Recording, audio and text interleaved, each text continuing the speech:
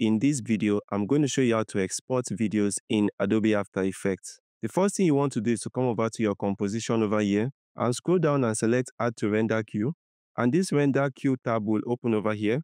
The first thing you want to do is to select Best Settings. And you can come over here and make sure that your quality is set to Best and your resolution is set to Full. And you don't need to change any other thing here, just leave it at OK. Next, you need to come over to this Match Render Settings, this H.264 output module, and select this text. And here you can choose your format. You can leave it at QuickTime or MP3 if you want to export only audio, or QuickTime, but I'm going to leave it at H.264 because that is MP4. And I'm going to leave every other thing over here. The next thing we need to set is our location and our file name. So you come over to this Output tool and select this blue text that says Not Yet Specified.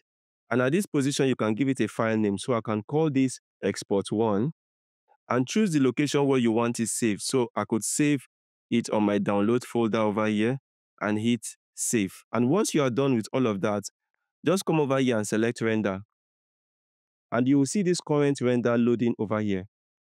And once that's done, if you go over to your download folder, you'll find your Export1 in your PC. And that's it, guys, on how to export videos in Adobe After Effects.